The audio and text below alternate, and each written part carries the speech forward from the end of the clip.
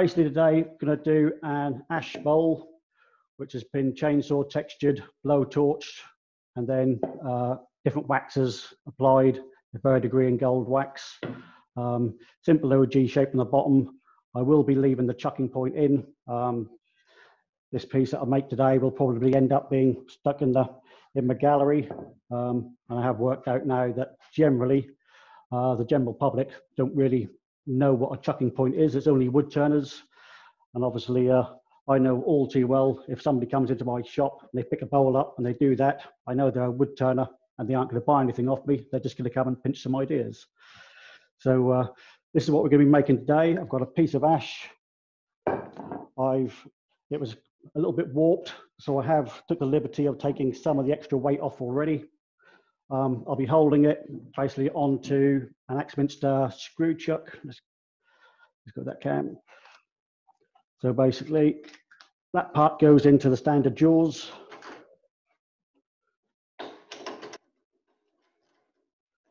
And then these bits are just the 1/8 of an inch thick plastic, which I use just as spacers, so I don't have to use the full thread going into my blank.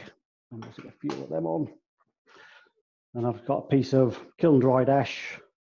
I believe this is a piece from Germany. One of my suppliers bought a load of German ash, and it had been kilned really quickly, and it's gone really hard and brittle. So it's actually a bit of a pain to work with because it does chip quite easily and tear out quite easily. But it's also a good piece to do with demos, because if I get lots of problems, I've got to get over them while you're watching. I will bring up my my tail center, even though it's on the screw chuck, which should be safe enough. I'll nearly always bring up the tail center when I can, just to add an extra bit of security. I normally wear a full face helmet, but obviously it doesn't really work very well when I've got headphones and microphone on. If I remember, I'll put my face shield on, but normally I've got a full respirator air-fed helmet, which works really well. I've also got, as you can see down here, 6-inch dust extraction through all my workshops, going through a big cyclone extractor. And I've got an overhead ambient air filter about 6 foot away from me.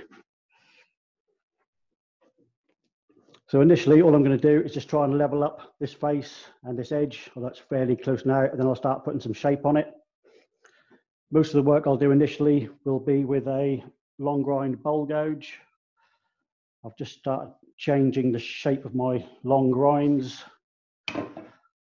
No one showed me how to do a long grind when I first started turning, and I've always carried on with them how I learned to do it. But it doesn't necessarily mean it's a very good grind, so I'm now just changing the shape slightly to a more uniform shape, because sometimes when I have students in, they say that my grind is so different to theirs, they struggle to use them. So basically I'm going to rub the bevel, roll the tool over, pick up the cut, and I'll just do a few passes just to level off the space.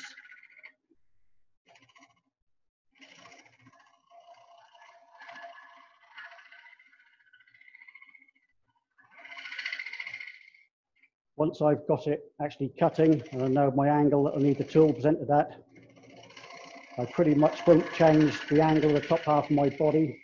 I'll just lean forward onto my leading leg, apply the tool, start doing the cut, and then I'll just transfer my weight over to the back leg.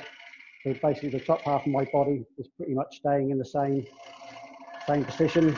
So I don't have to worry about when I come off, go on again, and I'm always going to be going straight back onto the cut. I've got it somewhere near flat, so I'm now going to start taking away some of the excess timber.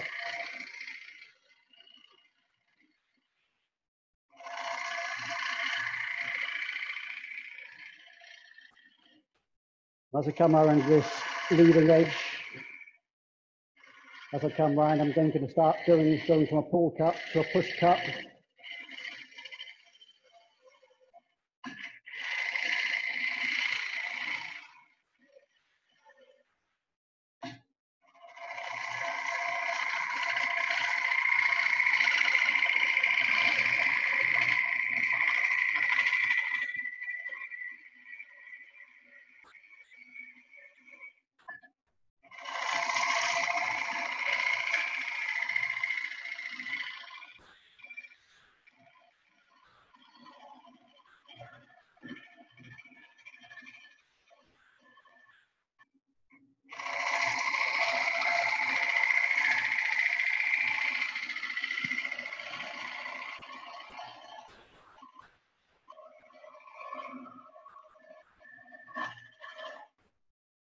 Obviously, ordinarily I would be wearing my smock, but it's actually quite warm in my workshop this afternoon.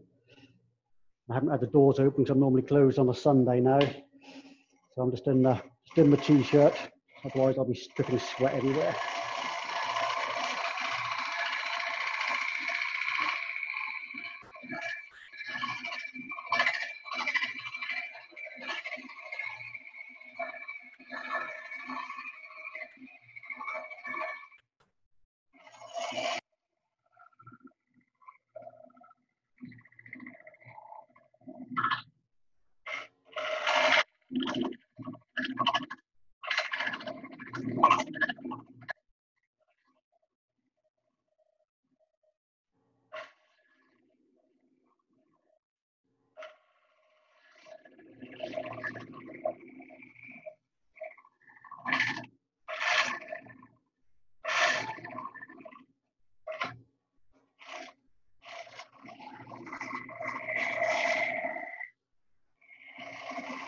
Actually, I've got the end of the tool handle against my thigh.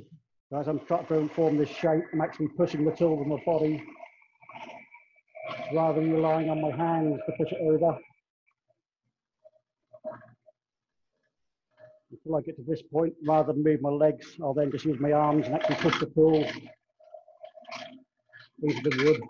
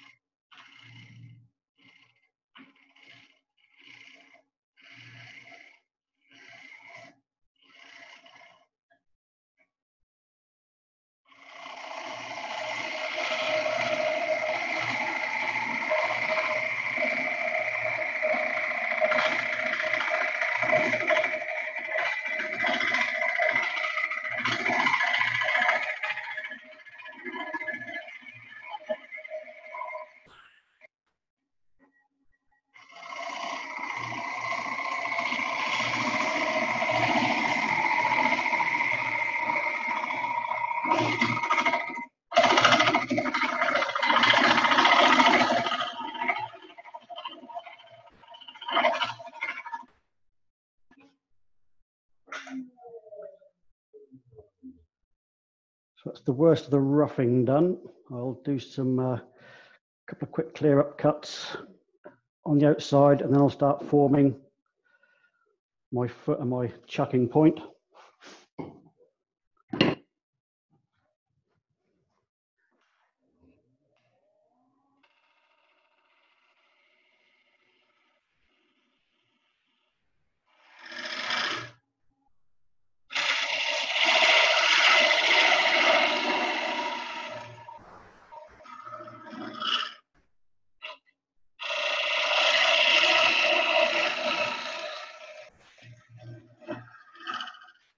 And now at the moment, I'm basically going against the grain. It should be coming up from the other direction.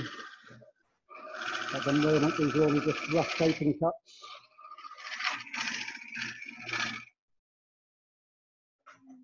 And now, because I'm going to have a convex surface on the top here, I want to work out where I've got a flat edge to work to. This inside face here is not running true, running out quite a bit. Hopefully you can see that. So I'm just going to go in here and take a couple of little cuts off this edge until I'm actually cutting solid wood all the way around, because I know that could be the finished surface of my top of my bowl. I'm just going to go in with a parting tool. I don't want to take too much timber away. Let's have a look at that. Basically, I'm just trying to work out my starting point and my finishing point here and here, so I know what shape my finished bowl will be. And pretty much that there is going to be roughly where I need to be.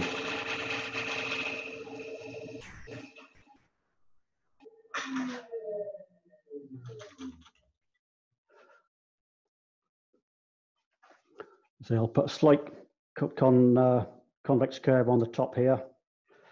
So the bottom of my bowl will probably start off at this point and then curve over the top there. So I've still got about 3/8 thickness in the middle here, so that's fine. So now I want to start looking at my chucking point on the bottom. I'll take away all the tail center. Now I've done most of the aggressive work. I'm using Vic Mark chuck, which has got, I can't remember what the measurement is now on this one, 70mm dovetail spigot. Quite often I see people, especially in demos, using vernier calipers to set the diameters and things for their spigots. My only concern with especially novices using these, if the right hand leg catches, obviously it comes up and we've got this long pointy bit coming straight towards our faces. So I do use them occasionally, but beginners, I always say steer away from those.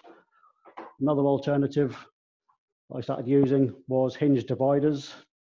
Basically works on the same principle. The left leg scores the wood, line it up with the right leg.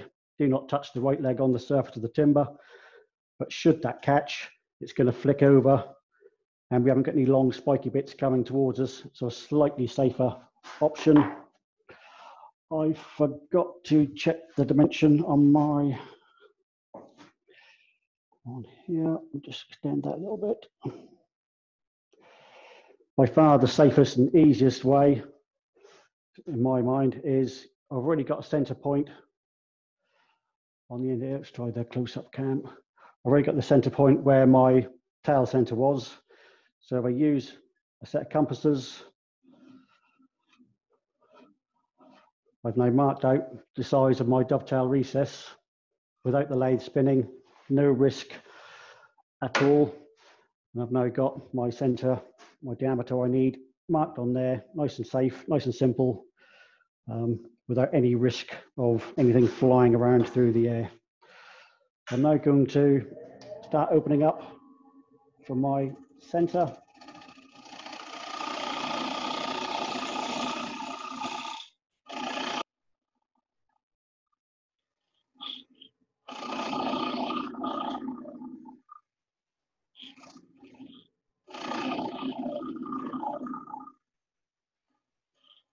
Just using a standard 8 parting tool initially, just to get the approximate depth that I want.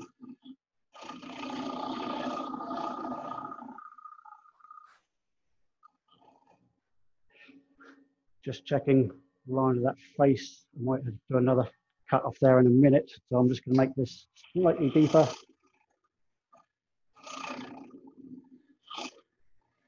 In my own workshop, without all you people watching me, I'd be quite happy to turn this with a 2 or 3mm dovetail recess. But as funny as it would be for you guys, if you saw it come flying off the lathe, I don't particularly want it to happen. I'm just going to fraction height. I'm going to take the rest of that out the middle there with the standard grind bowl gauge.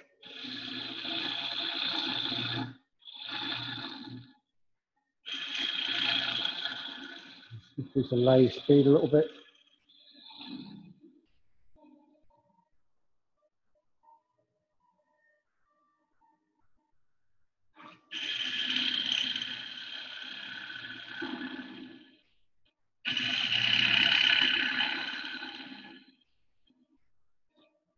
One of the problems we often get as beginners is we always end up with either a pimple or a dimple in the middle.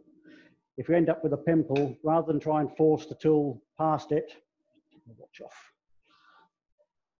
which can result in a bit of end grain or bit of the grain breaking out. As you get to the middle, if you open up the flute and rub on the side of the bevel, try a bigger tool so you can see what I'm talking about.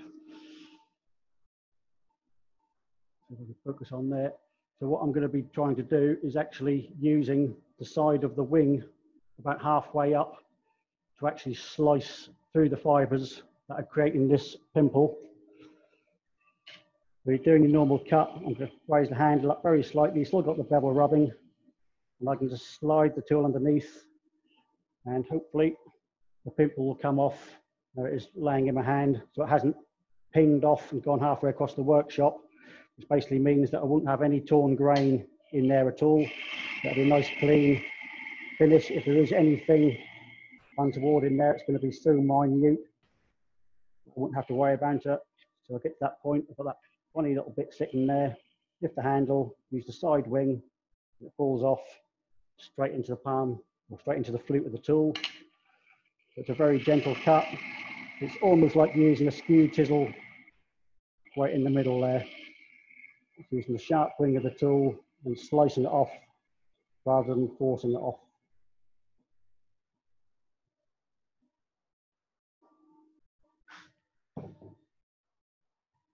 I put a marker disc on my work.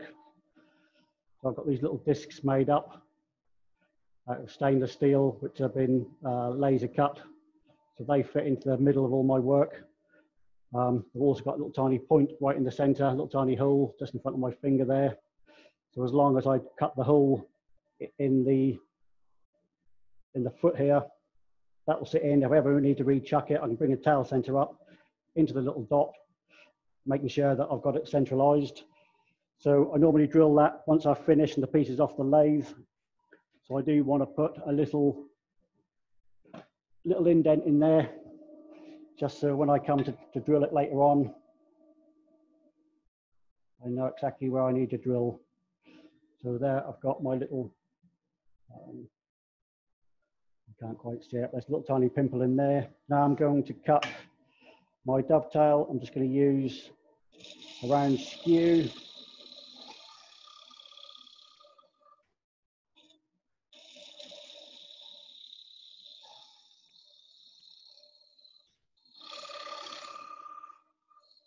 When I get to the bottom of the cut, I can just use that as a little scraper.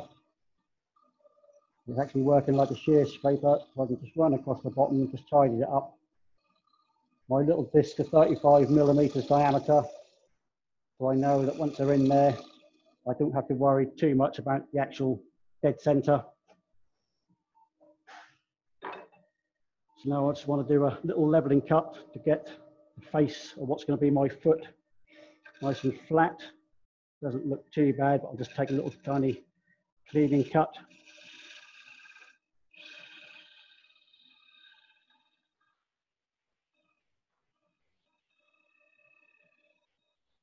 Very gently off the end into my dovetail recess, so I don't break out any grain or splinter off any bits of wood.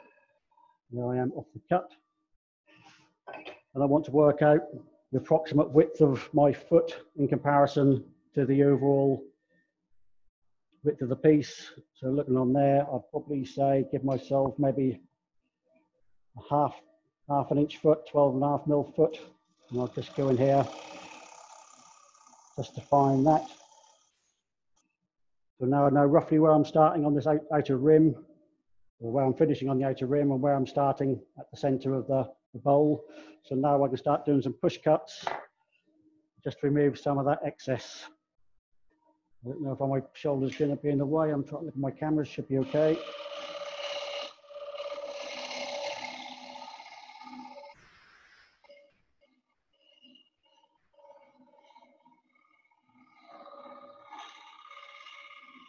I'm not too sure what speed I'm actually turning at.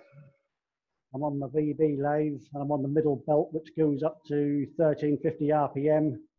But I'm probably only about 7/10 up to speed, so I'm around about 1000 RPM.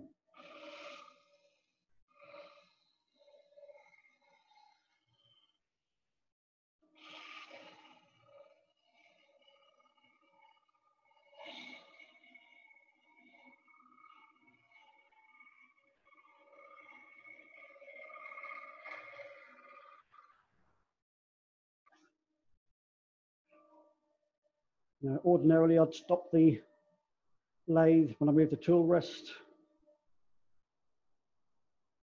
but I don't want to spend a lot of time starting and stopping, so I'm just making sure I kept hold of the tool rest. I had full control over what was happening.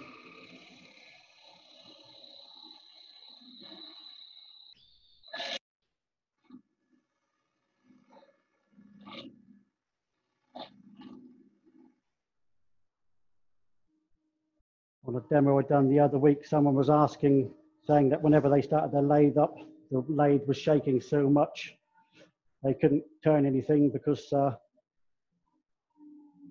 they had basically any piece of wood were too out of balance. So I'm now down to probably about 100 RPM. Basically, as long as you've got correct tool technique, you should be able to turn at pretty much any speed. Probably around about 100 RPM, maybe 150. The only real difference is the progression of the tool across the work. It won't be as good a cut, but you should be able to turn at just about any speed you want. Speed helps because there's less resistance to the cut.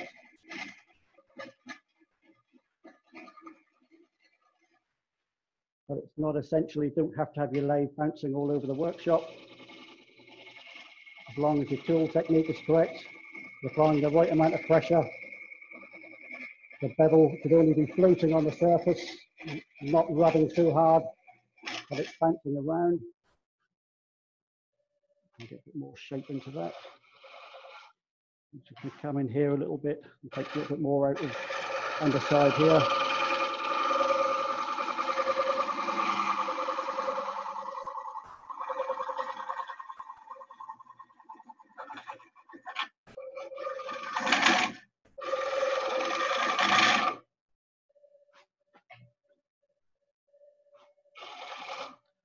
We'll go back up a bit more speed.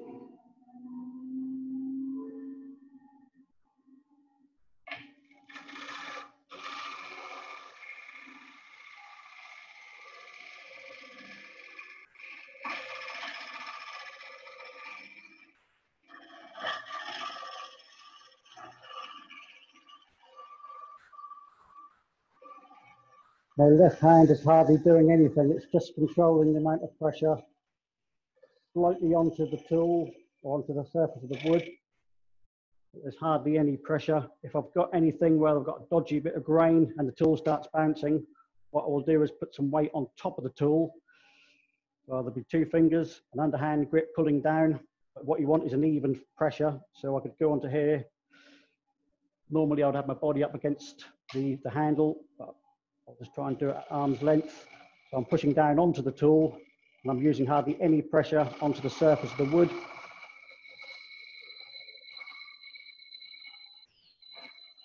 And if you've got a bad bit of grain or a piece of grain that keeps making the tool bounce, having your tool pushed down rather than in will mean the tool will float over the difficult patch of grain. Let's have a quick look. So we're getting somewhere with the shape. Needs a little bit more detail underneath here. I'm going to do one cut going against the grain, just around here to try and make a little detail on the foot. So again, I'm actually going to swap over hands and come in left-handed. Something I taught myself to do. I can't normally do anything left-handed. But I was speaking to a professional turner and he said if you can turn left-handed as well as right, it can make a huge difference. If you get to something that's causing problems,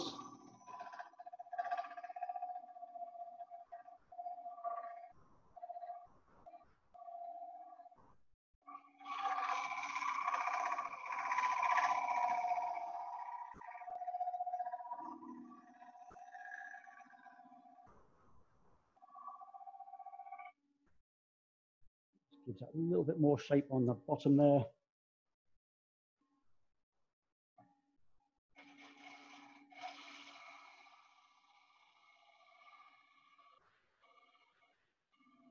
Again, I'm hardly using any pressure onto the surface of the wood. I'm literally trying to float the tool around just for the bevel, just touching. And if you can see this hand here, but I can literally do it just with two fingers. Shows how much effort I'm actually putting into the cut. My thumb is pushing the tool down onto the surface off the top of the tool rest.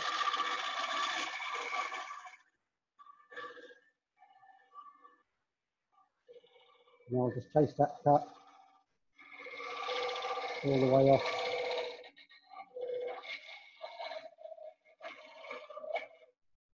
Right, get it, so just coming from this end.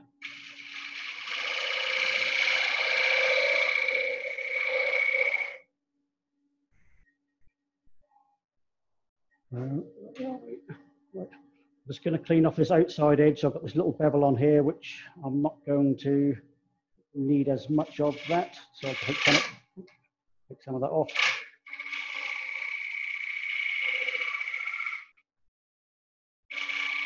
Here.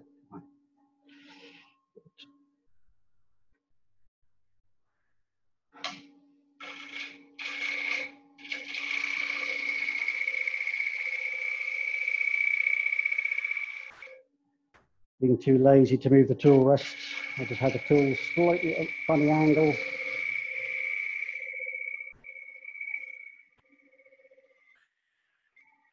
I've got a couple of little catches. Ordinarily, on the underside, in my dovetail recess, I'll just put a little bit of decoration. For today, I'm just going to put a couple of little lines around there with a 3-point tool. All I'll do is just present the tool. I know I've got 35mm disc going in there, so I'll just put a couple of grooves outside here. Just to look like I've actually considered what the inside will be. I'll just take this little tiny shoulder off here. That will be a little bit of a sharp edge. I could probably go straight in with the abrasive on that, but what I will do is I use negative rake scrapers a lot. If you can see that on there. So basically, the two angles I've got on there are 40 degrees on both sides. So my included angle is 80 degrees. They work more efficiently if they're a acuter angle. But the 40 degrees is what I've got my platform set to on my bench grinder. So rather than change that, I'd use my bowl gouges basically at 40 degrees, my standard grinds. So rather than keep changing the angle of the platform, I just sharpen these at the same time at 40 degrees. It gives me an included angle of 80 degrees, which is just enough. I can take some nice little fine wispy shavings. I'm cutting pretty much on center line, with virtually no pressure at all. Literally, the tool can literally lay in my hands. They're a very delicate tool to use. I can just see a little line around there. I'm just going to check what that is. It was, no, can't see anything. It's something in the grain showing up as a white line. Move the tool rest a little bit. This tool was a straightforward straight grind tool. I cut it or ground it into a slight curve. I find if doing big platters, I can actually zigzag the tool across the tool rest and get nice and flat rather than trying to push it dead straight across. This one is a crown, I think, bottoming scraper, normally a single radius on the end there. I've heavily modified it, so you can see underneath. So it's more of a French curve type scraper, so the angle and the curvature coming around here changes all the way around, so I can get into a lot more different shapes all with the same tool depending on how I present it. I'm just going to take off any little high spots. I could have gone around there with another cut with the tool and just cleaned it up a little bit more.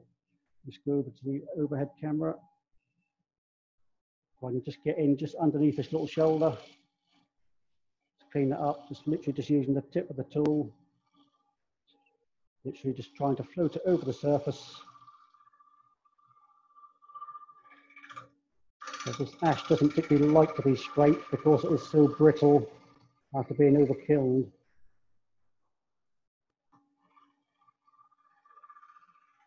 You see I'm getting shavings, which means it's cutting. If you're just getting dust coming off, you are scraping, but these are like long little shavings which are knitting together. They are very thin and very light.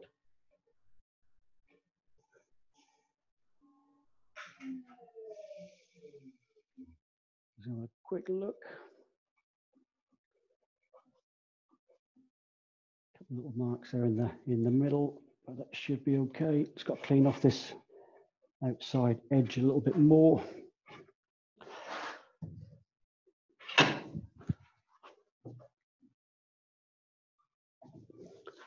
Just on this outer rim, there's a little tiny bit of breakout where I had to catch earlier.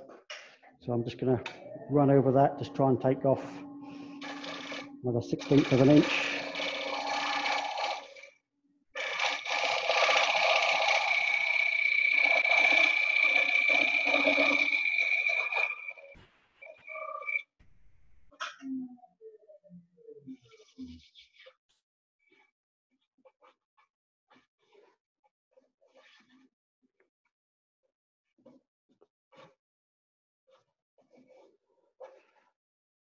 You can see up on this edge here, there's a little tiny bit of breakout happening, so I've just got to try and clean that off a little bit more. Again, I'm just going to rub the bevel, pull out the handle, pick up my cut, and let that carefully run to the outside edge.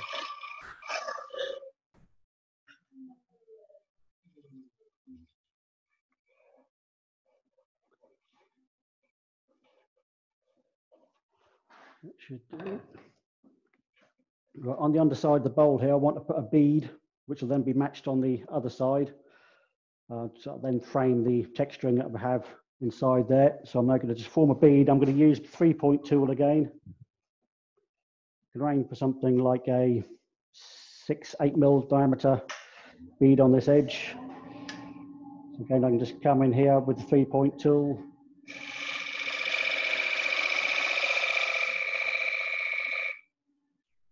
Form the groove part of the bead, and I'm just going to pick up on the surface, roll the tool around, play over the head cam, see if it shows anything better.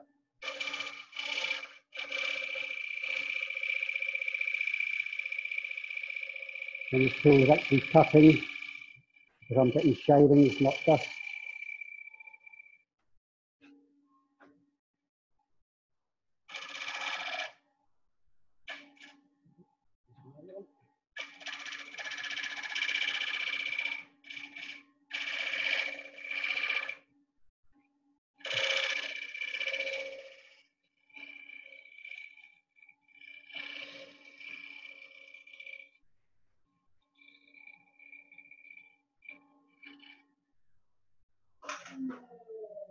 A quick look at that.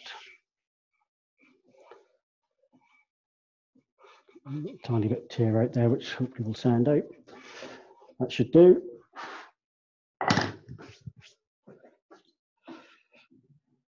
So now I'll get rid of the tool rest. I'm going to start doing. I'm going to start on the abrading. I nearly always use power sanding, normally with a cordless drill. When I'm doing my big wall sculptures, I'll often use an angle grinder with a 4.5 inch Velcro pad on it. And start my extractor.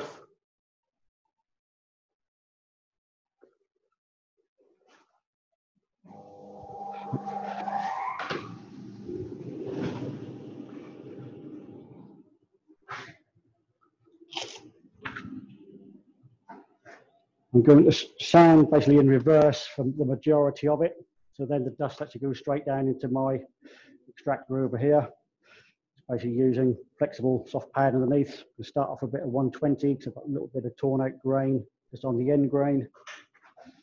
Turn the speed down a little bit.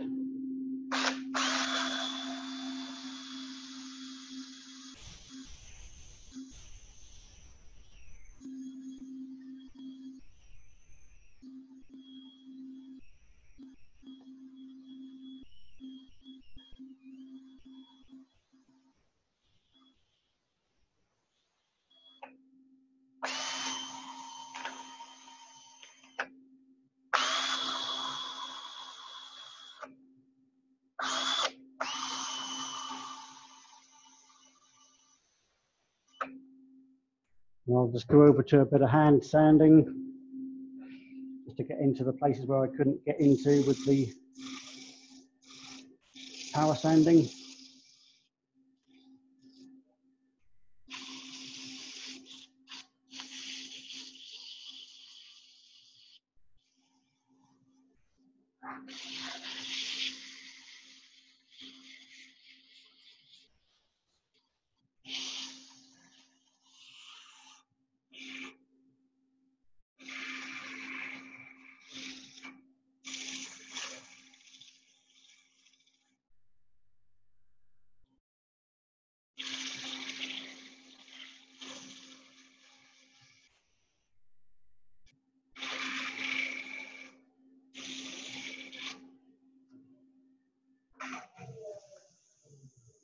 Have a quick look. Not too bad. One little spot there, a little bit of tear out. So I'm just going to go through all the different abrasives. I keep all my abrasives basically on a Velcro block. I'll just put that. I've basically got a piece of board, piece of Velcro on it.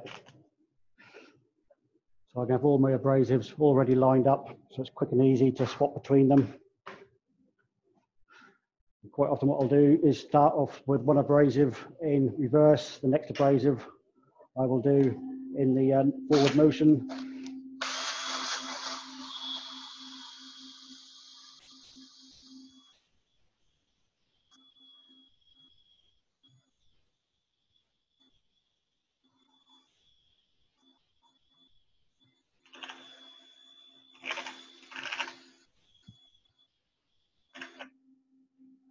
Obviously normally I wouldn't be doing this without my respirator on.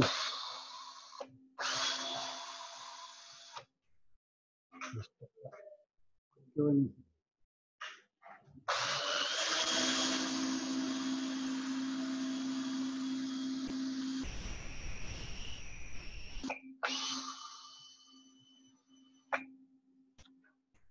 Because you need to start with an abrasive that will get rid of your tool marks. The next abrasive is only there to get rid of the scratch lines left from the previous abrasive. You need to remember that you can only do so much with each. There's no point trying to take out scratches left from the 120 when you get down to 400, because you'll be there forever and a day. Back to the 180, because I forgot to finish these edges off with the 180.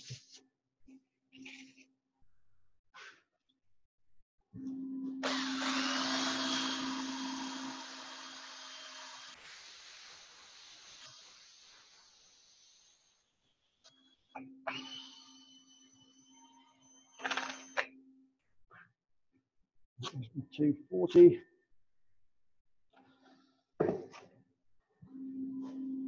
Bit of 320.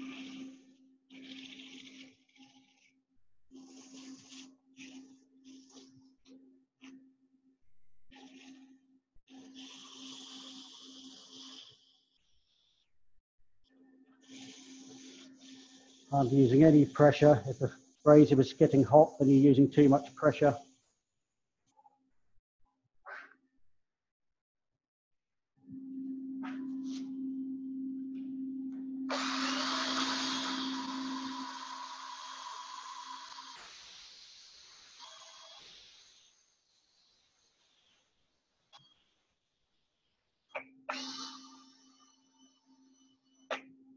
And I know a lot of us turners like to be quite frugal, but a worn out piece of 20 really isn't the same as a knackered piece of, or a piece of 400 can't be made from a piece of worn out 120.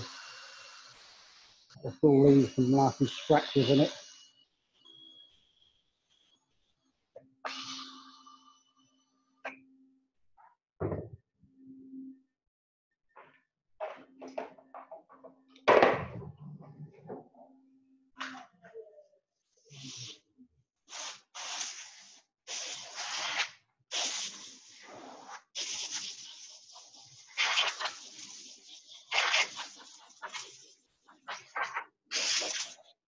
And then you always use an airline, especially on ash, to get rid of all the dust and muck that's gone into root and pores of the grain.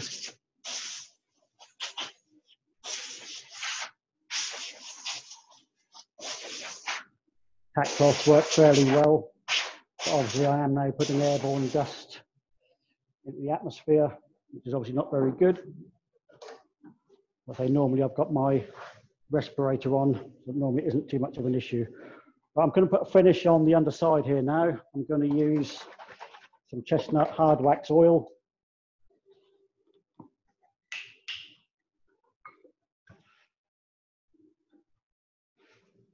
This is applied with a bit of kitchen roll. Well, this is slightly better quality kitchen roll.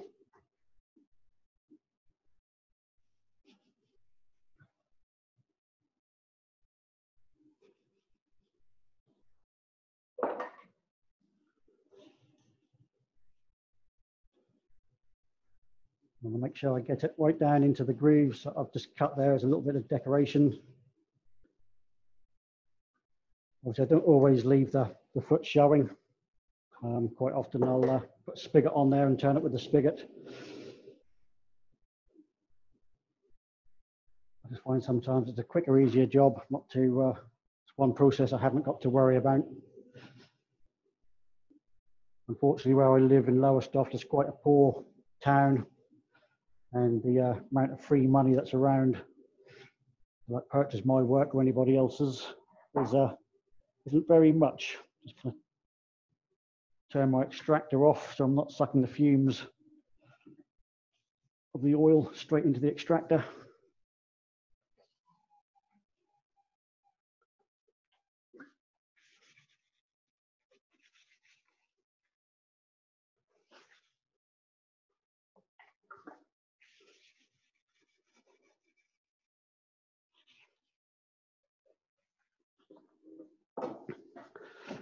Piece like this in the workshop would probably end up getting one coat of finish at the moment, and then another couple of coats applied later on once it's all dried off. Couple of questions for you, Darren, while you're doing that. Yes, Paul. One was, what shape did you change your long grind from and to on your bowl gouge? Basically a very hit and miss grind. It was when I bought my first grinder setup, I hadn't really looked into grinds, and it came with various things on it, and I didn't really know what I was doing. So I managed to get something that sort of looked like a grind. Got used to using it, and when I went to try and grind it through a more conventional fingernail type grind, I just ended up having lots of sort of problems and things. So I just got so many long grind tools, I thought rather than just keep grinding them all to a different shape, I'll grab one in a second as soon as I've got this on here. That's the problem when I started, it was a while before I joined any clubs, and it was all self-taught. No one showed me how to sharpen tools, so it was literally just a case of I saw something in a magazine, tried to sharpen it to the same thing, I thought, well, this isn't working, but it works, it cuts wood, it gets me the finish I want, so it will do.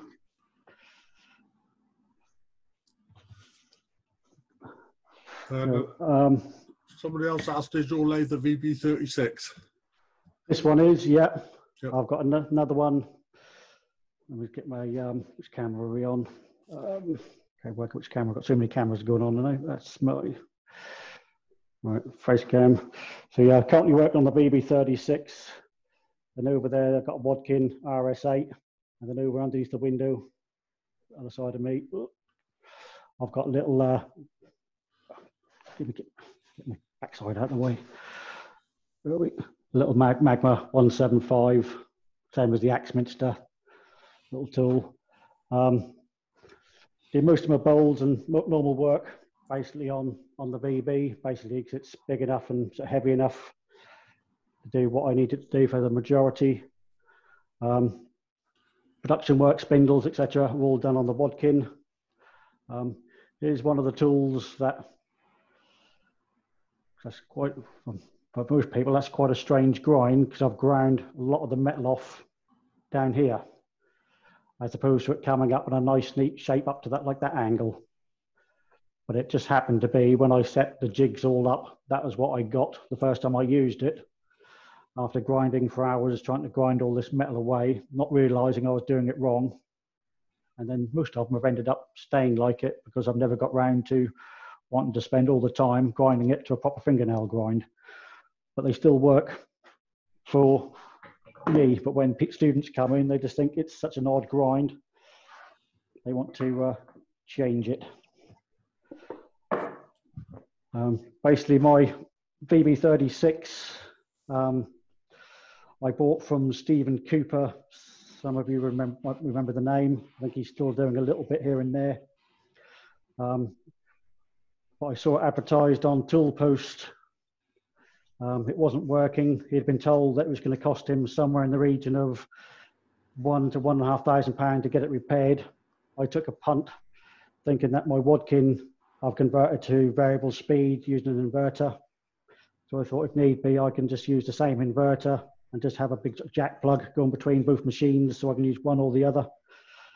So I went and paid £2,000 for a broken VB36.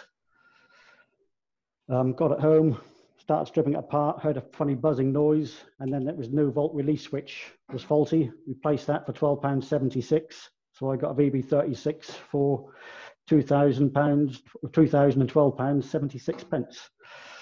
And it came with all the bells and whistles. I've never had the heart to tell Stephen Cooper what was wrong with his lathe. Otherwise, I wouldn't have been able to afford such a nice lathe. My Wadkin I bought for £600. That's my second ever lathe. And then it cost me about another £400 or £500 to convert it to variable speed. But basically between the machines, I've pretty got the ability to turn anything up to, well, the biggest thing I've turned to date on the Wadkin on the outboard end was a door, 6'6" by 2'6", spinning around on the end. That was quite interesting to turn. But generally my bowls, hollow forms, etc. tend to be done on here. So basically I just let the hard wax oil soak in a little bit. Just heat cured it with a bit of clean cotton, lint-free cloth. Got one little bit of plunge in there. That's basically the underside done. That will be a bit sticky.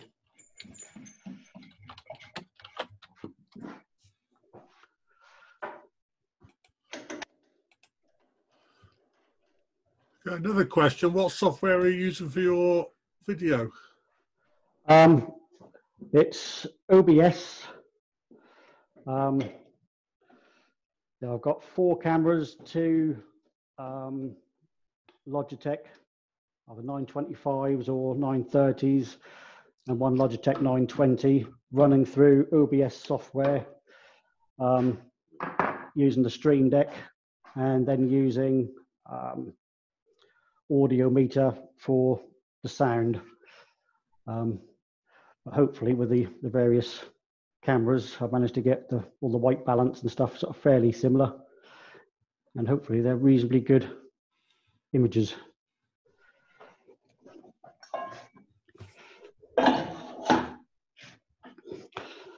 It did cost me quite a lot of money to set up, but I was one of the fortunate sort of turners that actually tries to earn a living doing this. And that because I've actually got a shop and a gallery. When COVID struck and I had to shut my shop, I was lucky enough to be one of the ones that received the grant, which has basically afforded me to get all this lot. I think at the moment, I've spent around about £1,800 on 3 monitors, 4 cameras, the boom arms, which you can see up. Which one we're on? I can't see it on there. Base cam. These boom arms here, which all hang down from the wall in front of my lathe, all move around to get them wherever I want them. Yeah, so in some ways felt a bit awkward or a bit uncomfortable with the fact that so many people didn't get any help at all from the government, but then I got quite a lot. But I did spend that within about 3 days, so I thought that's quite good going. I just started buying all this equipment, and also bought all the new dust extractor and 6-inch ducting throughout both workshops.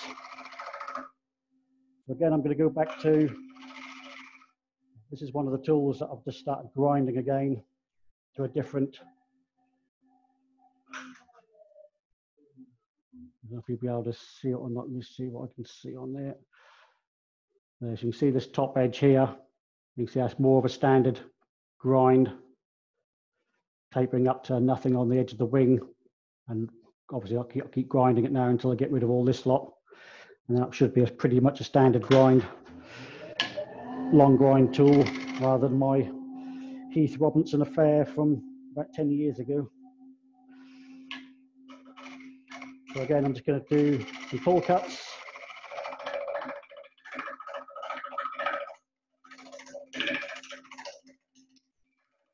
Because the top half of my body is staying in the same position, and I'm just rocking my hips forwards and backwards on my legs.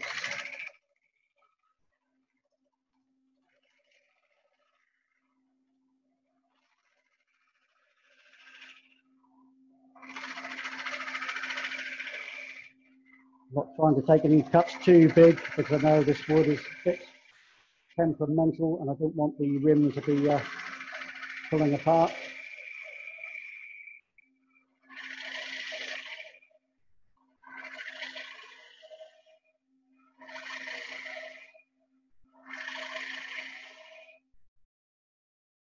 Just looking, see what diameter I've got here, or what thickness I've got here. I don't take too much more off there.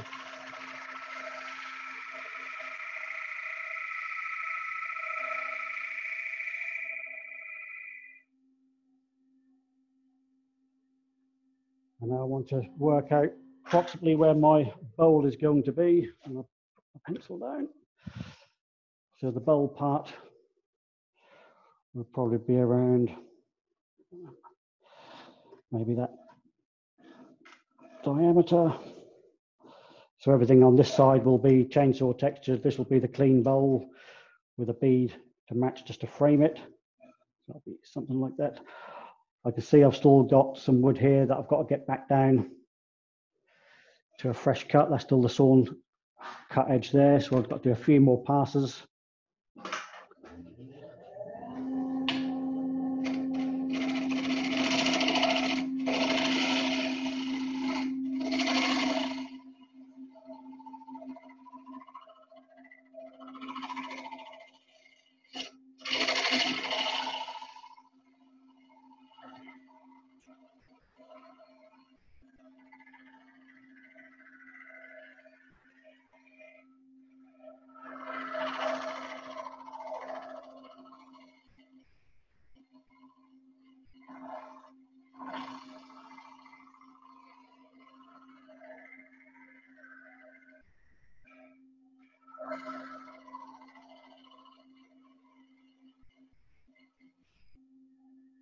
Let's have a quick check. I can still feel a little bit, got a little patch here where it's still the original saw marks going all across the grain. I can lose that in the texturing in a moment. I just want to make slightly more pronounced concave part on here, so the whole thing looks more convex. I've got to take a little bit more meat out of the inside here. While I've still got the same tool in my hand, just use that.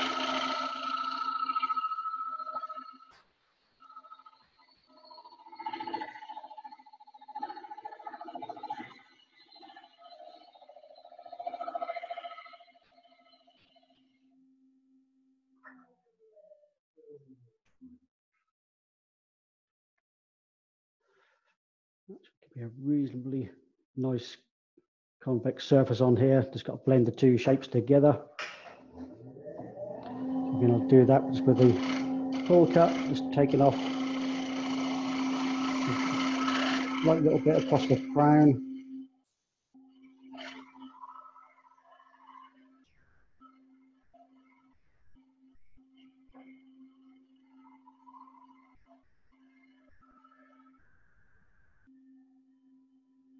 Most of this piece in the middle here is going to be taken away for the bowl. It's actually now going to get in my way when I start doing the chainsaw texturing. So I want to start getting that out of the way, getting it flat to what the depth is just down here. I'm going to go in with a long grind tool because I've got it in my hand and do some pull cuts.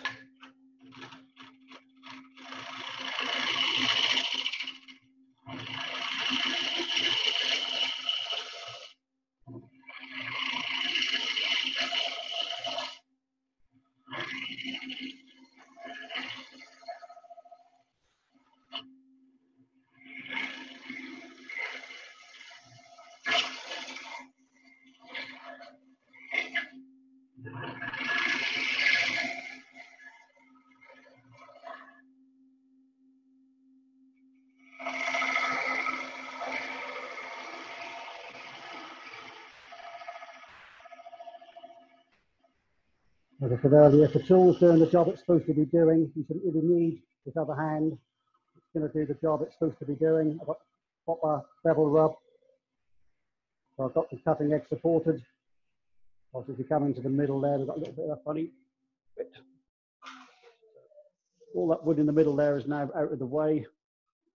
I've got a little indentation around here. You can see it above my finger there. So that's roughly going to be where my bowl will be cut from.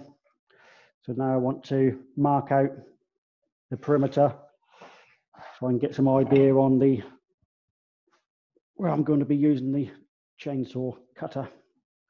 I'm going to lift the tool rest up fairly high. Sometimes I do these with the pattern raiding out, put down, raiding out straight from the center. So I can just put my tool rest on the center line. Basically just go around marking some lines. I'm not going to be cutting these exactly. It just gives me an indication when I'm going around. You see them lines. So it basically all radiates from the center point as I go around. I think they generally look quite nice if you can get them to run roughly from the edge of the line of the bowl. So it looks like almost like it's spiraling.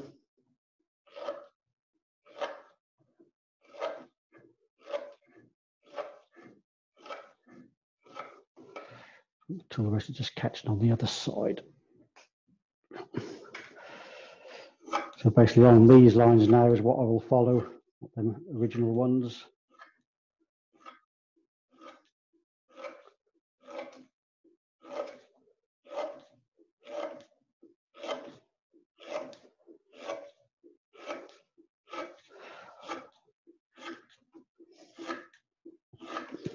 You'll be pleased to hear I'm not actually going to be using a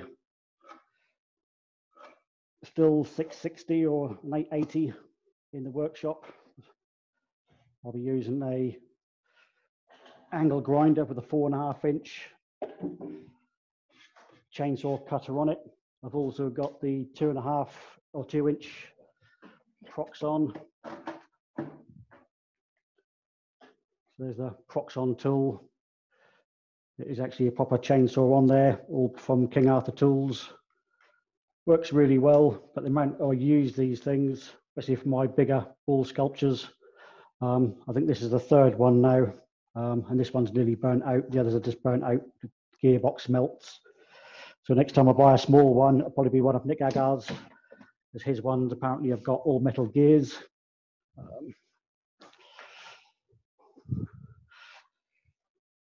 So what I'm going to be using today is basically a 4.5 inch cordless angle grinder with a 4.5 inch chainsaw cutter on it. These things look lethal, and they are if you put your fingers anywhere near that bit when it's spinning. This has got both handles attached, so I'll have one hand on the main grip, which will be where I turn the power on and off. My other hand will be up here.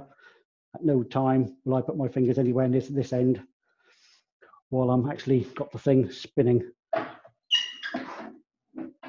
Just going to move my tool rest out of the way a little bit, because otherwise it makes a funny clunking noise when I hit it with the angle grinder. The headstock on a BB is on plain bearings rather than ball bearings, so it actually takes quite a lot of effort to turn the shaft. as opposed to a normal lathe where you've done that, it would just carry on spinning for a few revolutions. So I shouldn't need to use my indexing. I should literally just be able to use the friction within the headstock. I'm going to just take my headset off and put some face protection on. So I'm going to be off hearing you for a minute.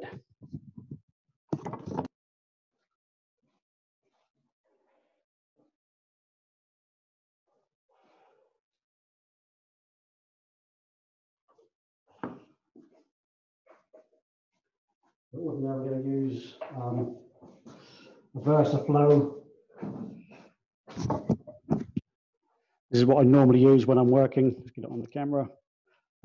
Air goes into the back. The battery pack and the filter all hang off my back. So it gives me good face protection and lung protection.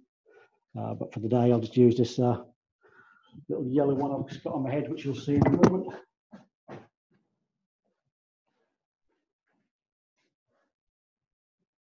Got this one on for now, so at least you can see what I'm doing. So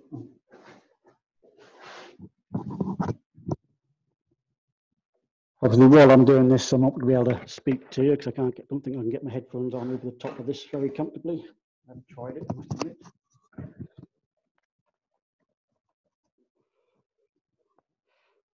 Right. They may stay on there, they may not.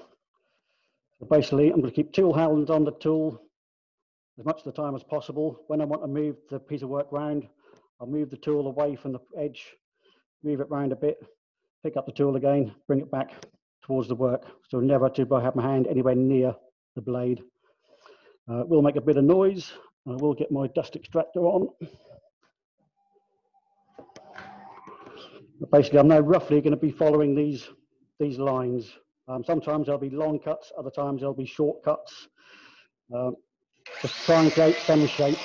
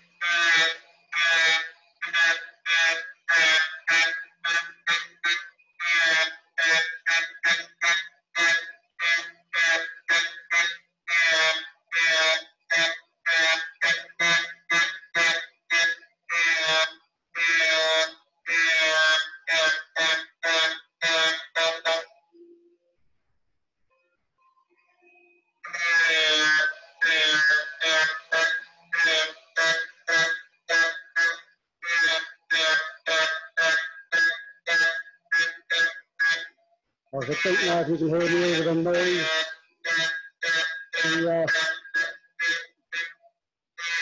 You would imagine that the tool is going to be probably grabby. But because I'm only actually really contacting pretty much one tooth at a time if I stop it, because I'm doing it at an angle, I've really only got one tooth touching the wood at any one time, so there's hardly any friction there during the cut. There was a chap in America who I spoke to several times. He was trying to get these tools banned, and when I saw him, he'd had a picture of him. He had all his handle bandaged up, and he said he'd done it working on a bowl.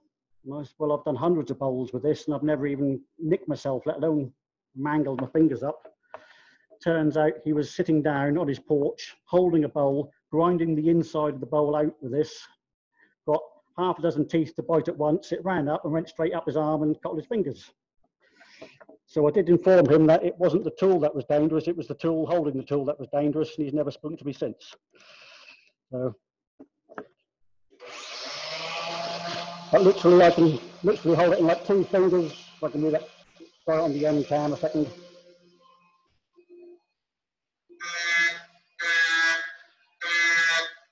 It's literally just skidding over the surface, it's not trying to grab, it's moving too quick. The resistance to the cut is minimal. Get that out of the way, move it around a bit more, pick up the handle.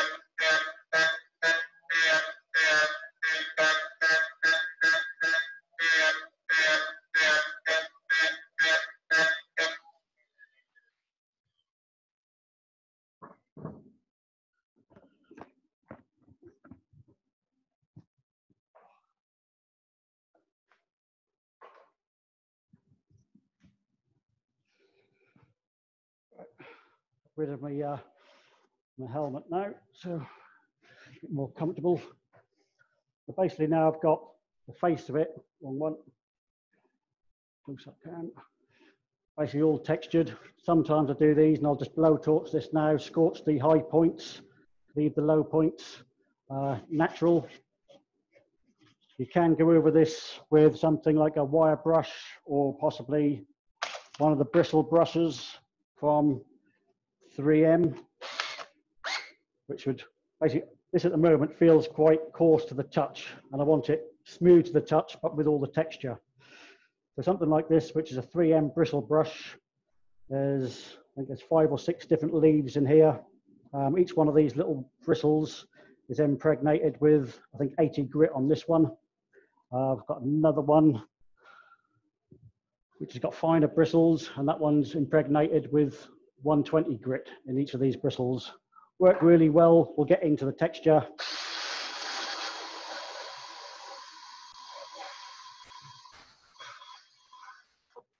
We'll soften that up and just take them hard edges off quite nicely.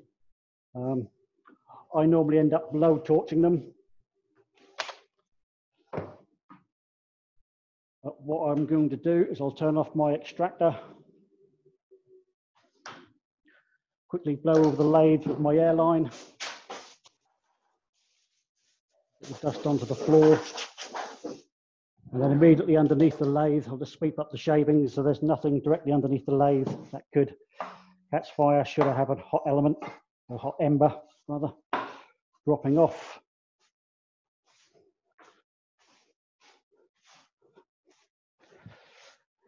I've just swept up a little bit, so underneath my feet now it's pretty much clear directly underneath here. Got a little bit of shaving in that little corner there. It should be fine. I'm going to use a plumber's propane blowtorch. I've got a bottle of water ready to, that one. I've got a bottle of water, so if I see any bits starting to burn too much, I can just quench it with water. I've got a fire extinguisher just up there, and I've got another one just through the door behind me. So all I'm going to do is just quickly click over it and just try and burn off any of the soft fibres that have been brought up. Just soften the edges of the texturing.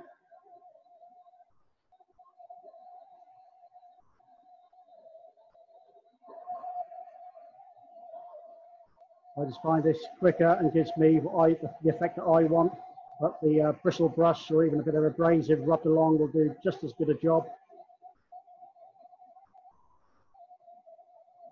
Literally, if I see something that's just burning a little bit too much, I'm going to squirt over it and that'll be out immediately.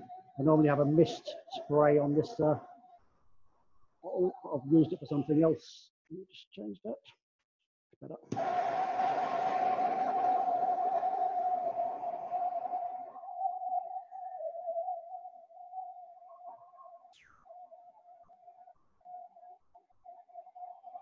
Obviously, you've got to be very careful with your insurance. If you've got insurance for your workshop, whether you have use of hot flames. I am insured for use of naked flames because I also do that building work and quite often end up doing a bit of plumbing. So I'm covered both by my builder's insurance and by my workshop shop insurance. Sometimes on your insurance it will say you're not covered for hot work, in which case I would just go over with a wire brush or something to take them bits off.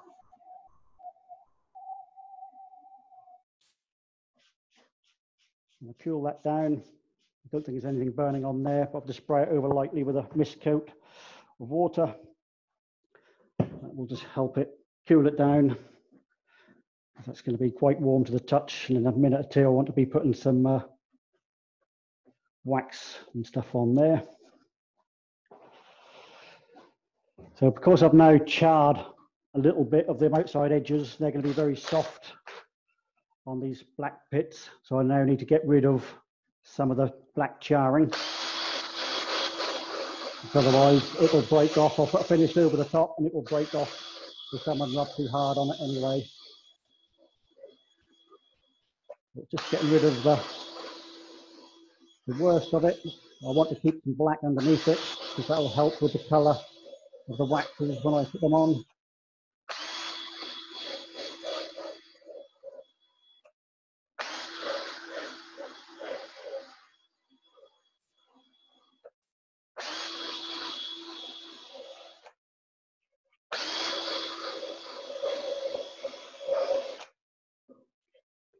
So that actually feels, although it's textured, it still feels soft to the touch. I quite happily run my hands over that back of my hand without any risk of any splinters or anything sharp going into my fingers. I'm just going to pop the airline on there for a couple of seconds just to try and get that temperature down.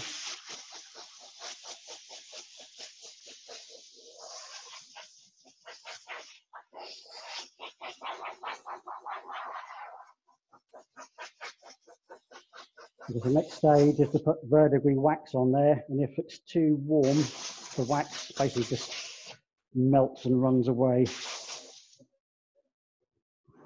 Feels fairly good.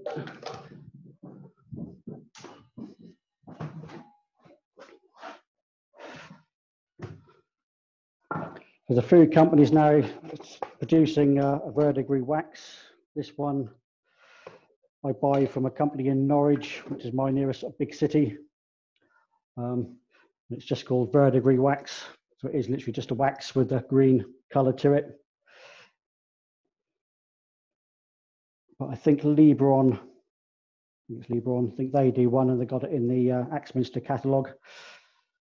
So basically I'm going to apply what looks like a lot, but basically I want to get this wax to go right down into the bottom of these grooves that I've cut away.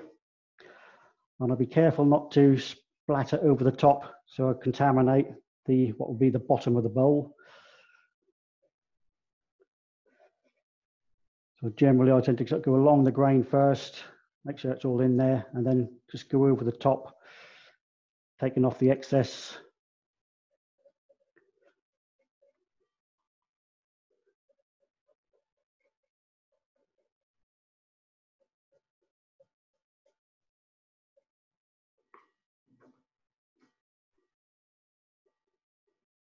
Obviously colouring and texturing isn't everybody's cup of tea, which is not a problem.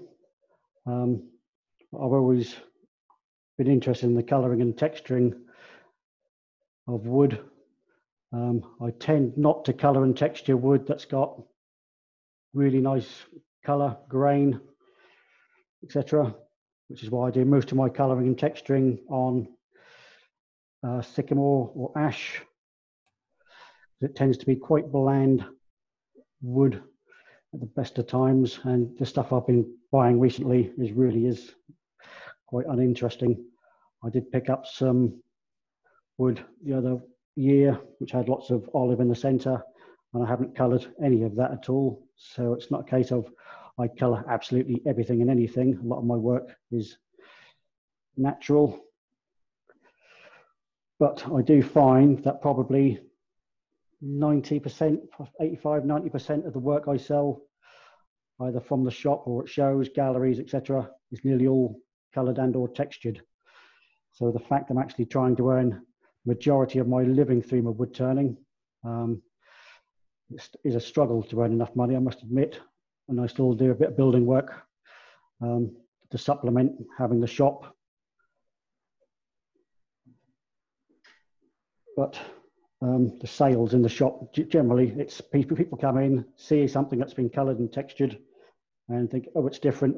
The usual thing is, oh, we often go to craft fairs and we see brown round bowls and they're all pretty much the same. So when they see something of mine and they see colour and texture, and I try and keep the prices affordable. Basically, I'm in Lowestoft, let's say it's a poor town, so I have to try and sell my work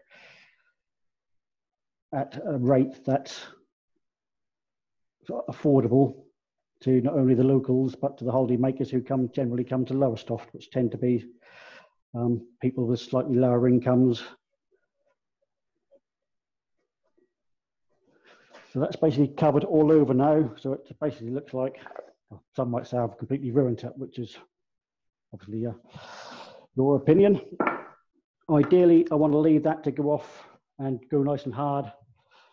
At least dry somewhat, but we're not going to have the time to do that. So I'm going to get a piece of cotton rag, and literally I want to take off the green that's on the high points, leaving the rest of the green in the lower spots where it is.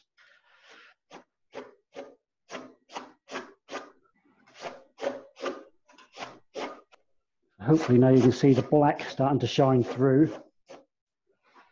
Now that's completely contaminated. So I want to find a clean bit of cloth.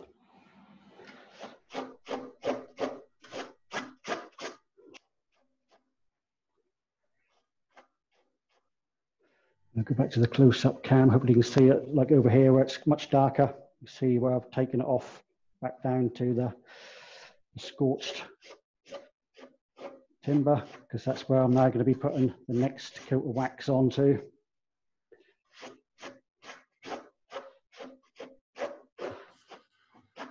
Question for you, Darren. Yep. Do you have any issues with the wood cracking when you're blowtorching it?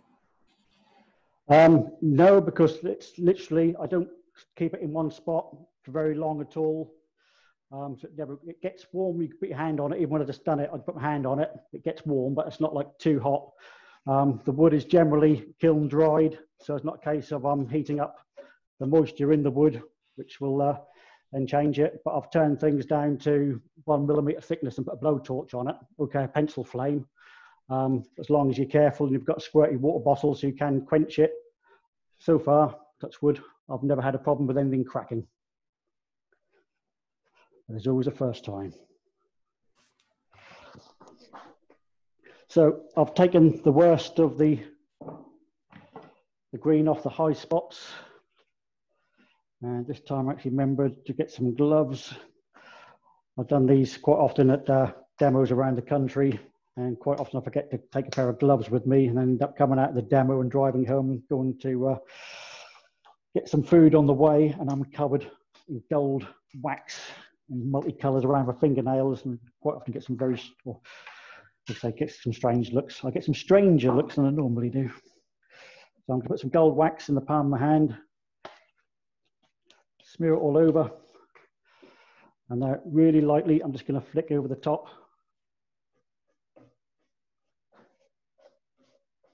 I don't want lumps of wax going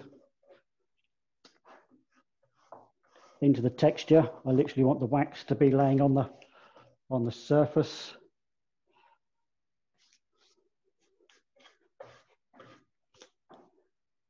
Just going to get a little bit more. I'm just going to. So basically at the moment I've used probably about size of about a garden pea sort of size of amount. So I'll put some on. I'm just going to put some on.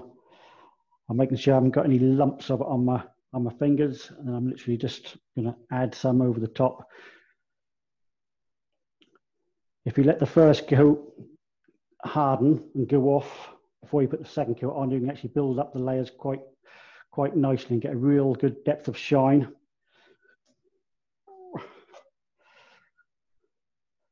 But of course I want to try and do this in one hit. I'm having to add it a bit heavier than what you might normally do in one coat.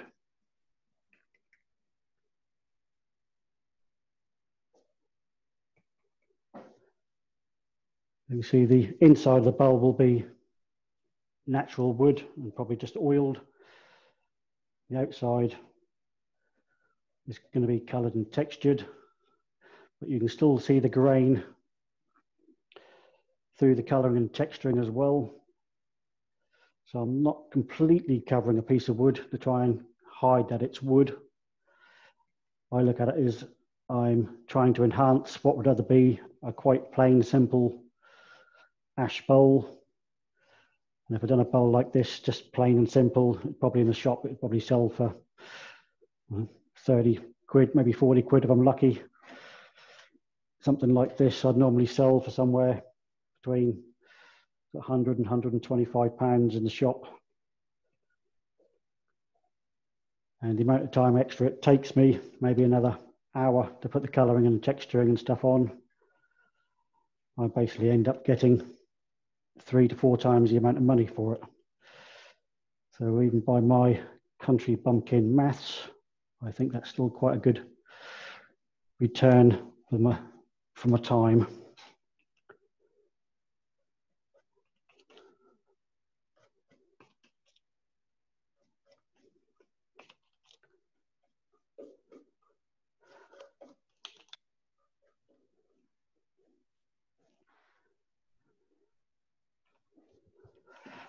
I think the gold that I rubbed in my hands originally, I think it's so hot in here, it basically, the solvent just evaporated too quick. It must be somewhere in the region about 90 degrees in my workshop at the moment. Absolutely roasting. If it's a bit cooler, what you could do is literally just go over the top with my hands in one sort of sweep, and that'll normally just put a nice thin smear over everything. Obviously this wax is actually in a solvent, so that's evaporating away quite quickly in the warmth. This, like I said, is Libron's wax. It's actually called Chantilly Gold. I used to use chestnut gold wax, but at some point they changed the formulation, and it's not the same as it used to be, and I wasn't quite happy with it. So although I had sort of half a dozen tubs of the stuff, I stopped using it. It doesn't give me the effect that I wanted.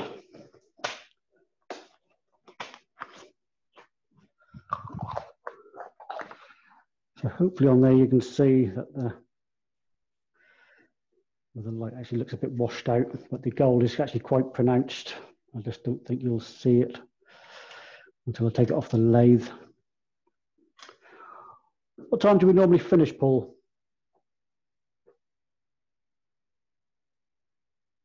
I can't hear you, Paul, you're muted.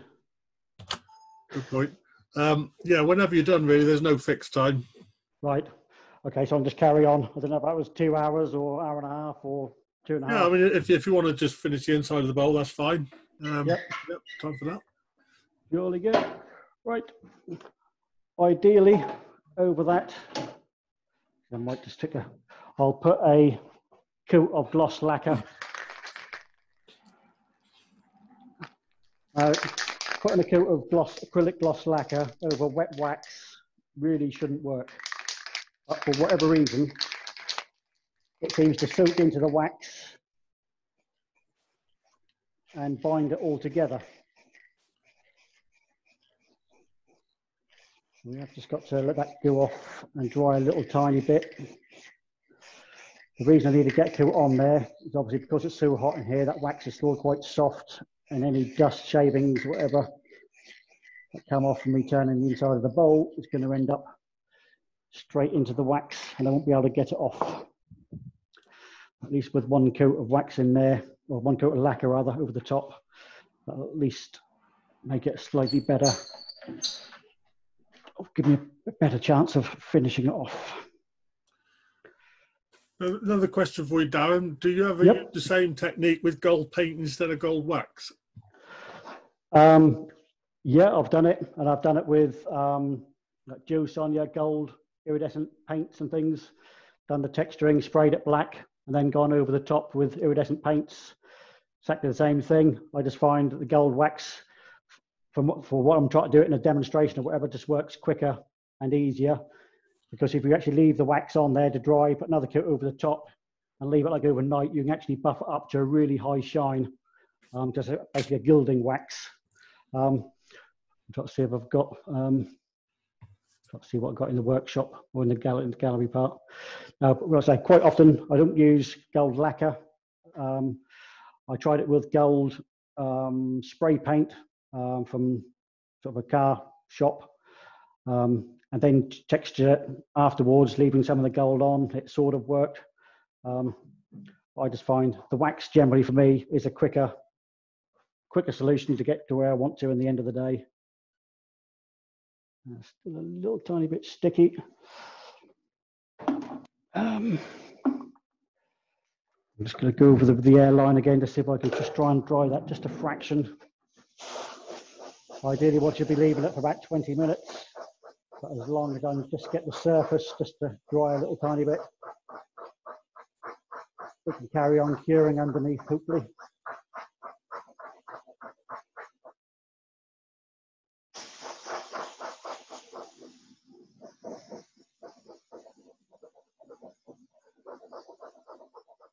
Normally I cure stuff with heat, so I'd put the airline on it, or the hairdryer rather on it.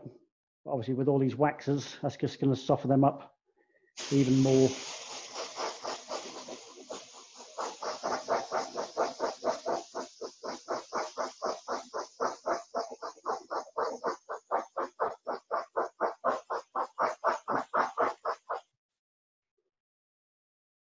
Right.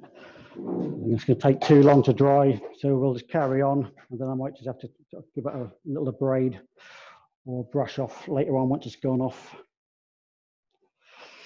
So on this outside edge here, let's put camera on. I want to put a bead around this outside edge here to match the one on the underside here. So again, I'll do that with the 3-point tool. And depending on how deep I've gone with the texturing on this outside edge, that will control how deep I need to make my bead. So I'm going to go score on the surface and just take off the surface until I can get down to solid wood without any of the texturing showing through it.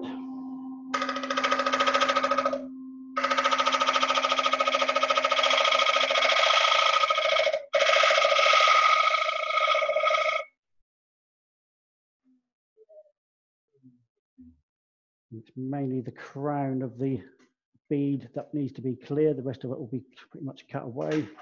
Need a little bit more off.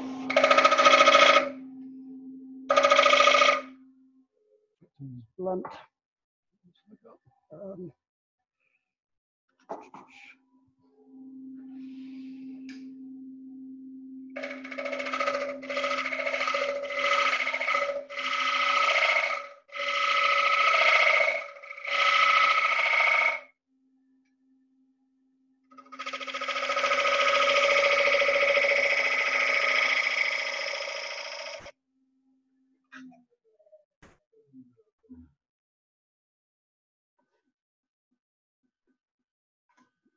One little bit left up there that needs to come off.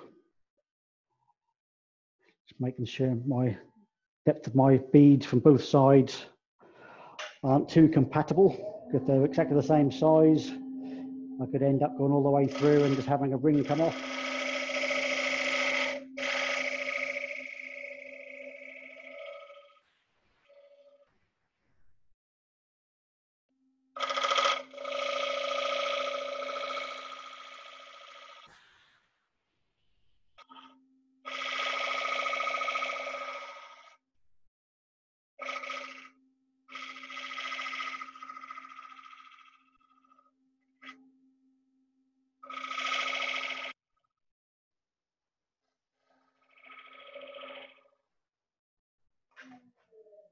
Good look.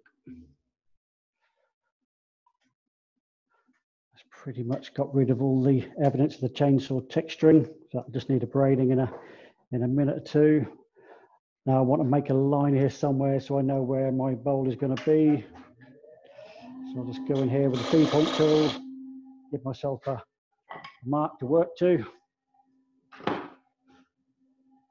from now on, it'll just be a case of hollowing out the bowl, same as you would any other bowl. I'm going to work from the center outwards. Tool rest is slightly too low.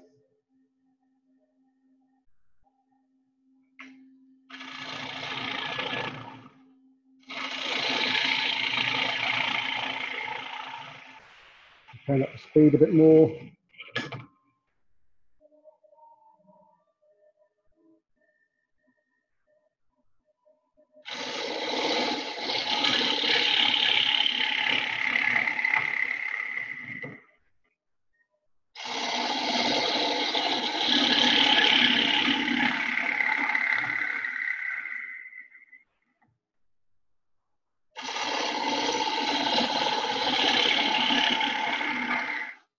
You can probably see I'm actually using my body a lot of the time to create the shape, rather than arms. If you just use your arms, there's that you've got all these linkages, our wrists, our elbows, our shoulders, and any movement amongst any of them will create movement onto the surface of the wood. I'm using my body as a bit of a dead weight to steady the tool.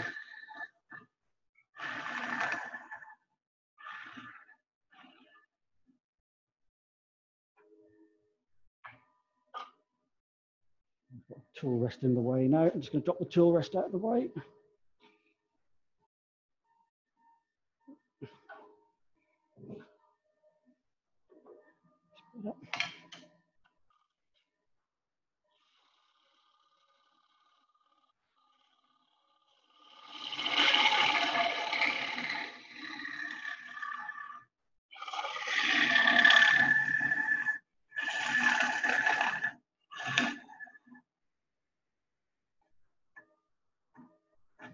Just to use that wing, just run across the bottom edge, just clean that little pip out. Just constantly checking. I know I've got a dovetail recess in the back, so I've got to be a bit careful. How deep I go.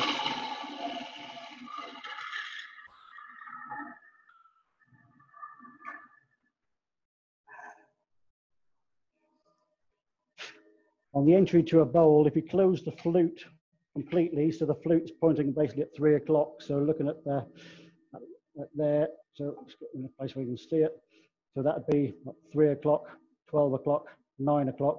Basically, if you close the flute completely, so the flute is pointing horizontally, line up your bevel with your angle that you want to start off going into your piece. So let's go overhead.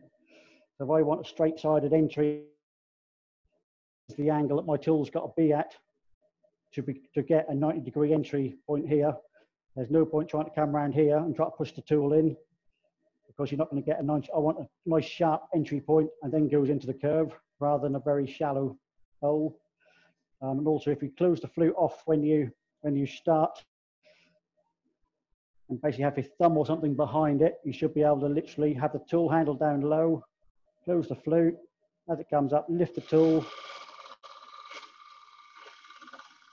once you've got this, let's go close up cam.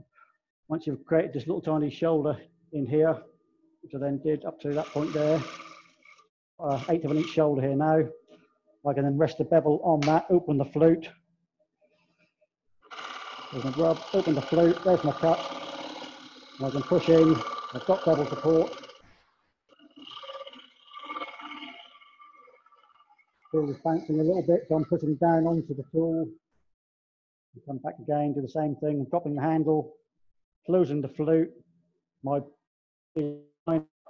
across, head again.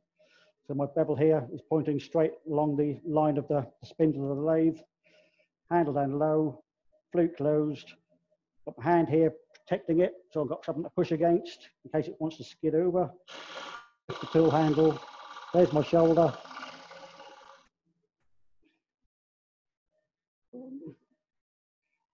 Do it from here again. So from here, close the flute, handle down low, lift the handle, nice and gentle, pick up the cut.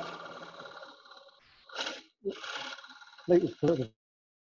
So I've now got nearly 1/4 of an inch cut I can do there. My bevel is rubbing the shoulder that I've just formed. So then I can start pulling the handle round,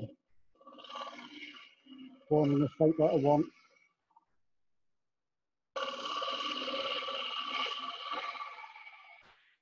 I don't do it on every cut because generally I know what I'm trying to achieve, and I'll use my left hand with a fair bit of pressure, pushing hard onto the tool rest so the tool literally can't slide past it. So it may snatch, but it doesn't tend to run because I'm basically holding it too tightly.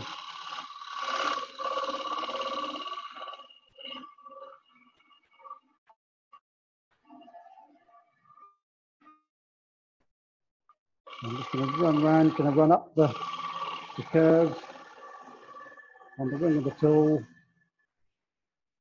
and then come back down towards the centre. All the way up here.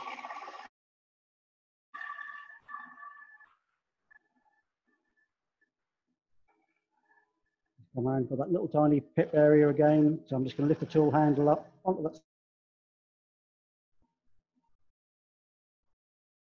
And hopefully pip again with fibres that I've ripped off before. Hopefully in the centre now that'll be fairly clean, where I can just go over with a little tiny bit of abrasive, and that will be fine. Just going to check what it feels like. Feels fairly good. Got one slight little ridge just before the centre there. I can just feel it probably come out with the first abrasive. Off. There we are. So now I need to do a bead match. I want a bead similar size to what's on the outside, what you can see on here, just to frame the bowl part. So again, I'll go in with a 3-point tool.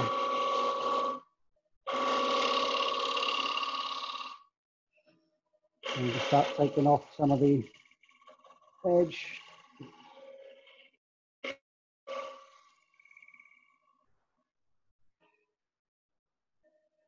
So now I'm going to try and go in.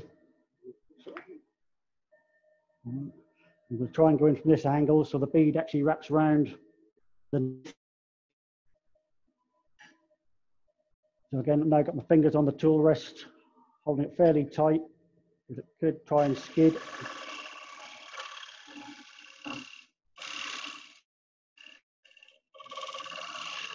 The tool's actually got a bit blunt.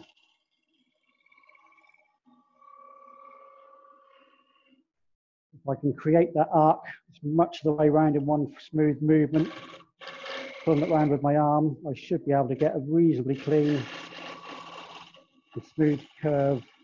That just needs a bit of abrading.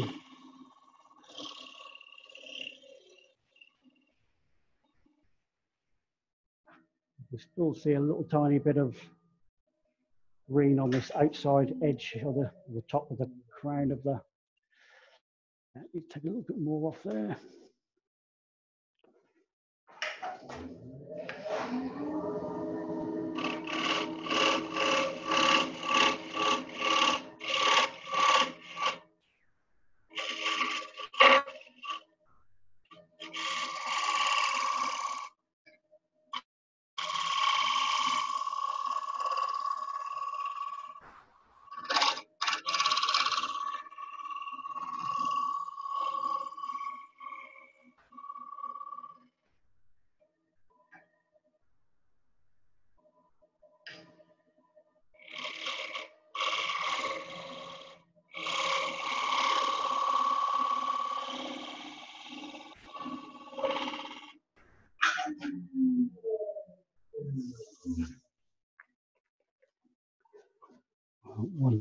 tiny little bit of green on there, so I think that will do. So I'll get rid of the tool rest. Make sure I'm happy with the shape. I've got plenty of meat in the bottom. So I'll stick it in reverse, and now I'll start doing the braiding. Get the extractor on.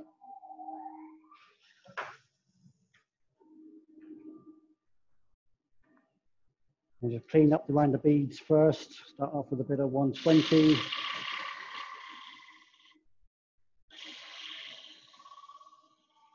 Obviously, got to be careful not to go over to the edge of the chainsaw textured part.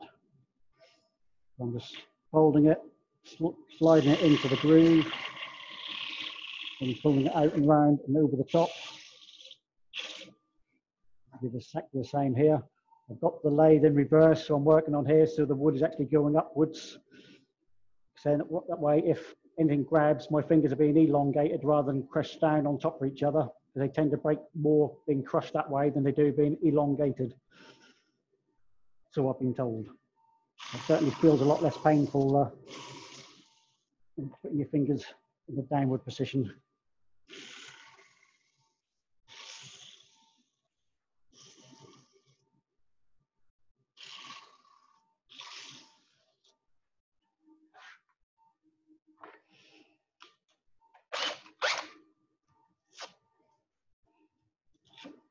So back to my power sanding.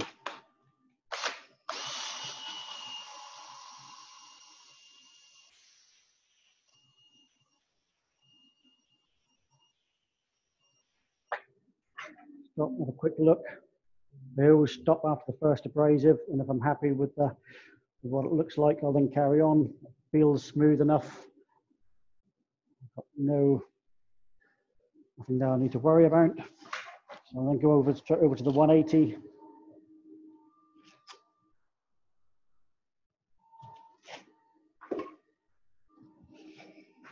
I need to do all these edges with the 180.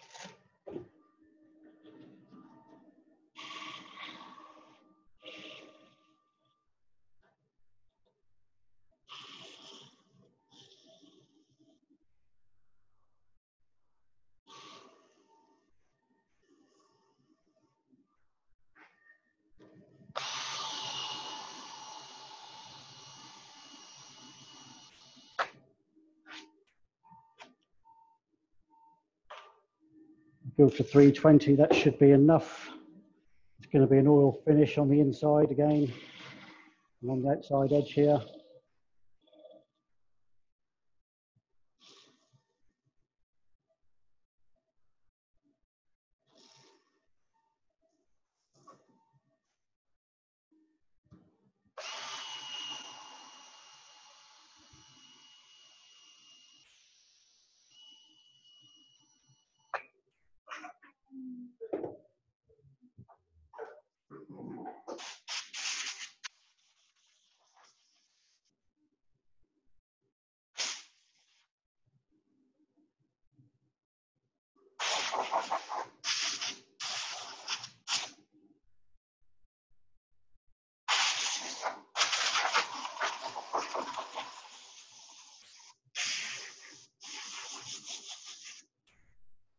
Got some little tiny wispy bits that have come loose.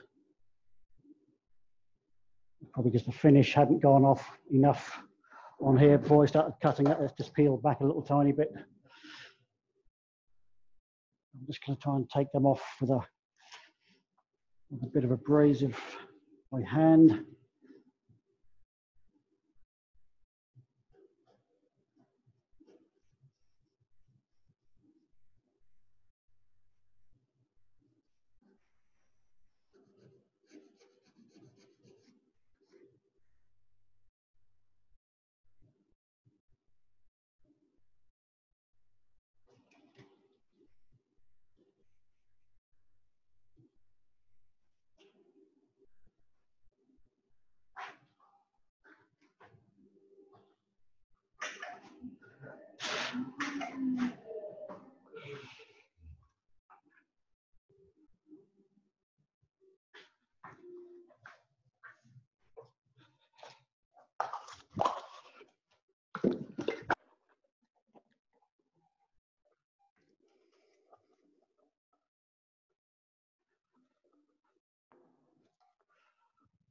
Now I'll be using a much smaller brush, but this was handy.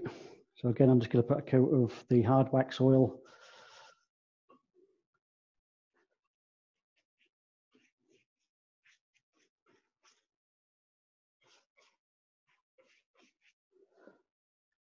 Make sure I'm all the way into this groove that I formed. Not the brush. Make sure I get into the bottom of the groove on the face.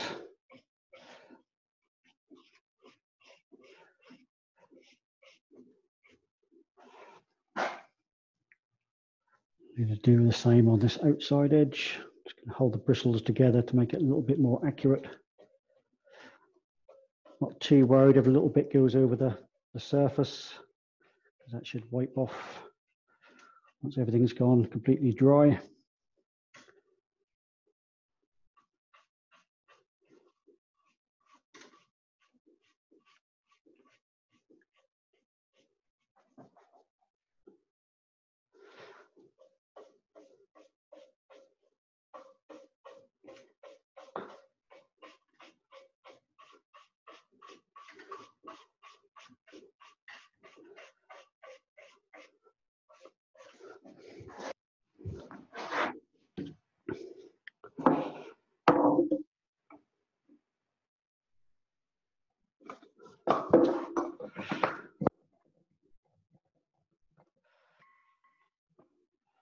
I can find a clean bit of my cloth.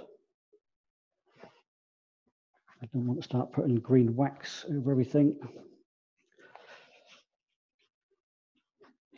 Just even out that coat, same on the outside edge.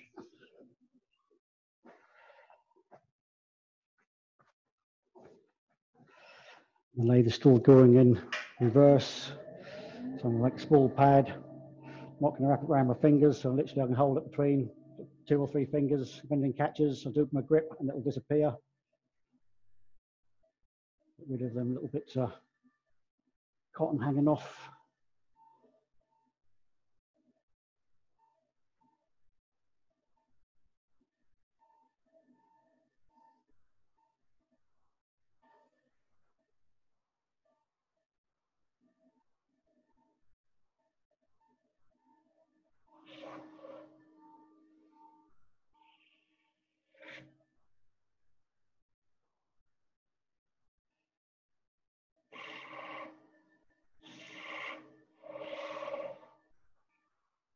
So just increase the speed a bit.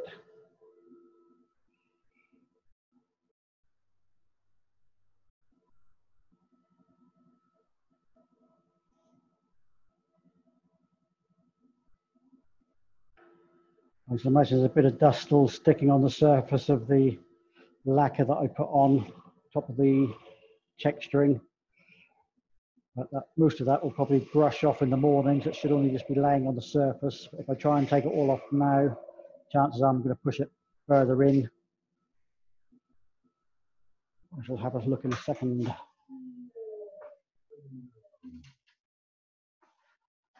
Got little bits up there.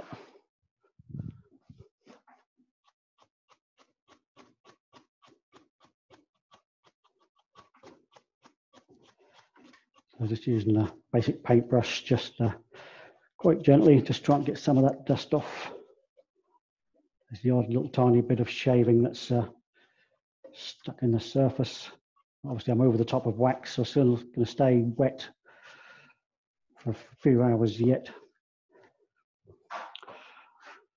But that should just about be it. If I can find my chuck key, I'll take it off. Go on the overhead cam, and then hopefully you'll see the colour of the gold a bit better. Basically, just a piece of ash, underside, done. Nothing too fancy about the shape. Got my little central mark in, so I can drill that out with a 35mm Forstner bit and put in my little name tag. Basically now it just needs to sit till the tomorrow morning, and I can put another coat even over the top here tomorrow, I can put the hard wax oil, and I can go over the top of it now with hard wax oil as well, so I can cover the whole thing with hard wax oil once this lot has gone off properly over the time, overnight, whatever. So there we are. Great, thank you very much, Darren. That's a very interesting demo. You're welcome. I'll unmute everybody so they can join in and ask questions if they wish. So give me a sec. Right, you should all be able to unmute yourselves if you want to.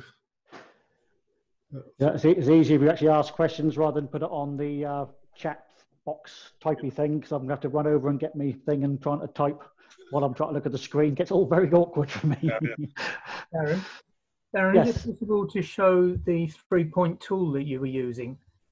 Yep. Thank you.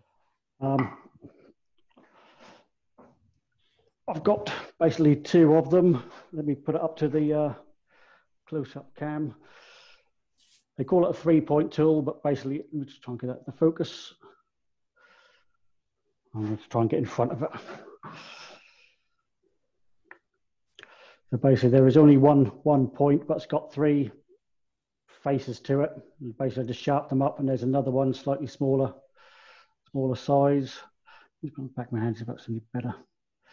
So it's a really fine pointed one. Is that just a round, like a piece of rod? Yeah, just a piece of round bar.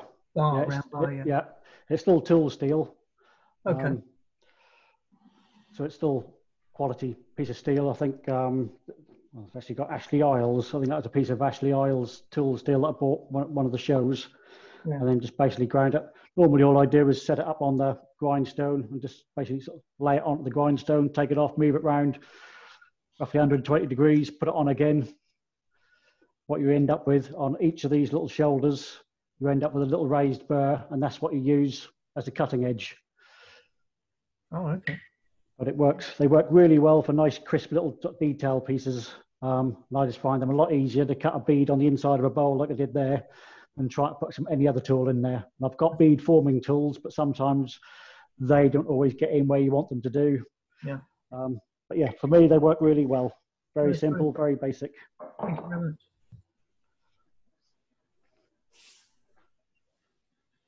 I think 1 or 2 of the tool manufacturers do actually sell them. So you can buy one ready-made, or you can buy a bar and make your own. Yeah. Yeah, obviously much cheaper. We can turn our own handles, just get a bit of tool steel. And people like Ashley Isles, if you see them at the shows when we get back to doing shows, they generally have lumps of bar for sale. So then you can put whatever grind you want on them. You can make your own skewgy gouge or detailing tools.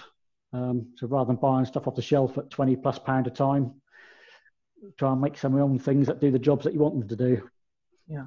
So that angle that you put on there, just by doing it round at 120, gives you the angle that you need on the face of the bevel. Yeah, basically, as you look on the end of it, because I've got 3 faces, I've got 360 degrees around it. So I need 120, 120, 120. What the angle is on the point, it does vary because it'll depend on where I hold it on the grinder when I do it. Sometimes the point is sharper, other times so you have a longer or a shallower, depending how you. Yeah, so you've got the two there. You can see the difference on them. This one I've ground less off these edges since I've sharpened it, so them edges are a little bit smaller than what they might be sometimes. It tends to get blunter and blunter because I don't like sharpening it all the way each time. So I might just touch it on one edge just to grind that up. Then the shape changes, and eventually I have to give up and actually grind it back to what it should be, and then start again. But incredibly easy tools to use. I say they basically just work as a little scraper. Yeah. Well, I appreciate that. Thanks very much. Okay, you're welcome. Yeah.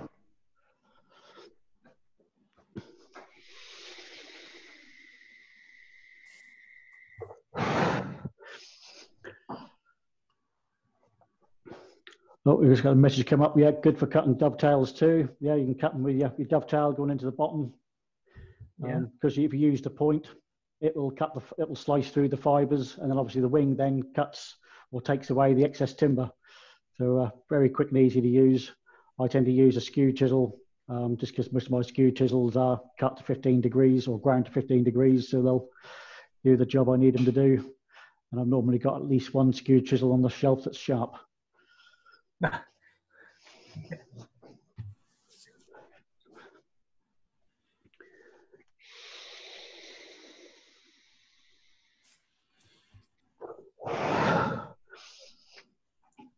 Anyone else got any questions?